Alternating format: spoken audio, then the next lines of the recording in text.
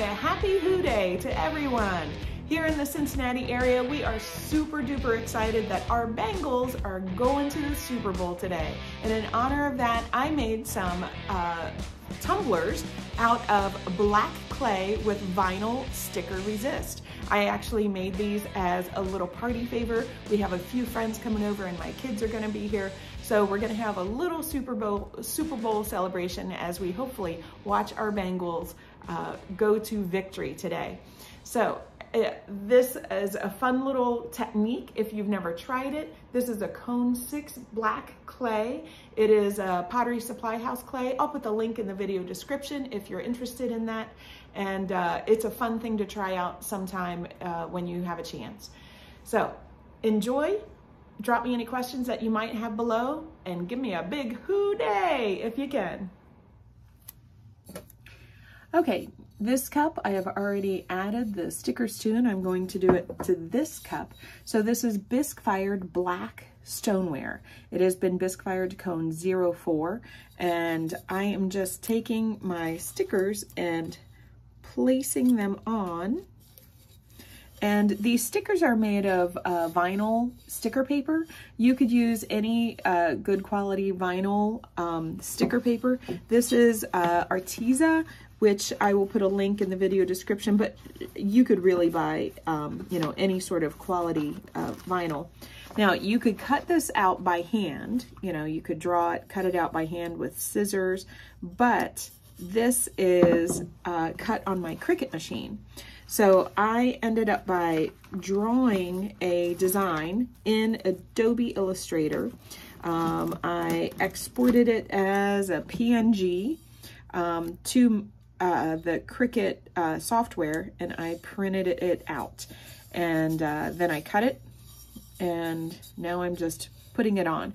Now, whenever you have a curve, you have to really make sure that it is embedded. There is one little trick that I found.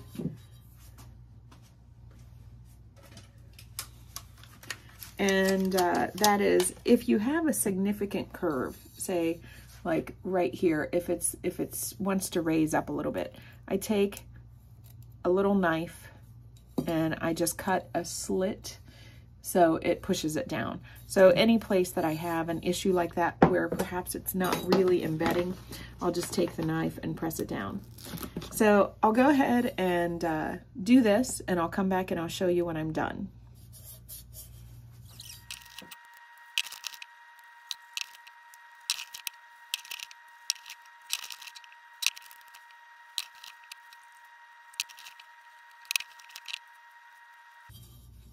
All right, now I have all of my stickers on there. Again, these have been bisque fired, and I have my stickers in place.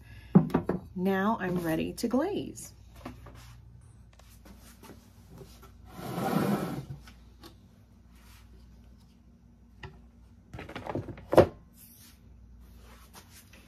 This is my Coyote Orange glaze, made by Coyote Clay and Color.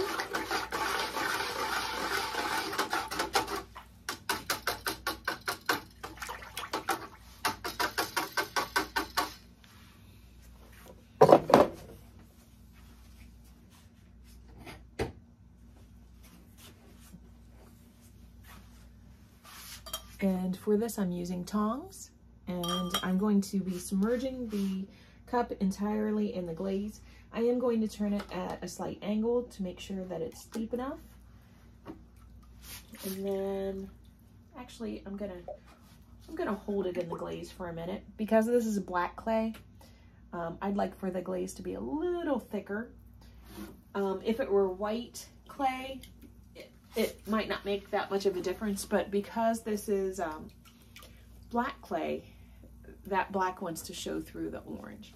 So I hold it upside down and I kind of shake it off. And when it stops dripping, then I'll set it to the side to dry.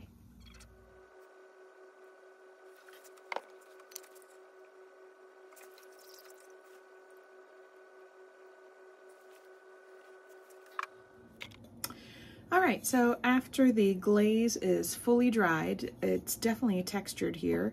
I need to remove the vinyl. I don't want to fire the vinyl on because if you fire it on, you are gonna get some ash that could disturb your glaze.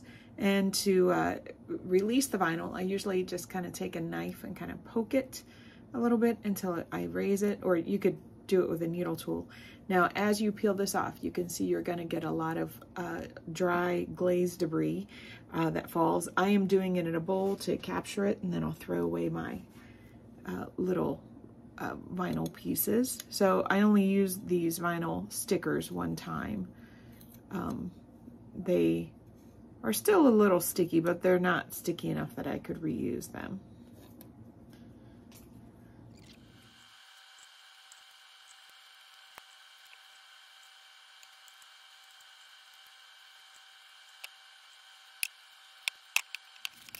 Now, the bottom of this I did not wax, so I'm just going to scrape the glaze off, and as I scrape it, I'm scraping it back into my glaze jar, or I could do it in the glaze bucket. I just didn't want to have to bend over because my back is tired.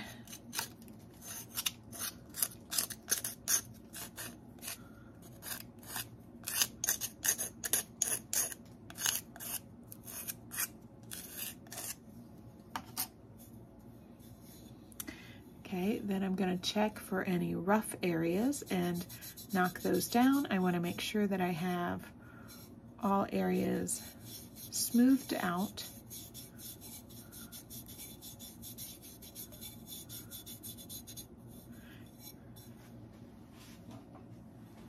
And then lastly, I'm going to dry foot it by sponging it off. And as with any time I have a signature on the bottom, I usually put glaze in the signature so it's a bit more visible. My stamp, I did put my Maker's Mark stamp on here. It's incorporated. I don't remember where it is, but I did stamp these two. There we go.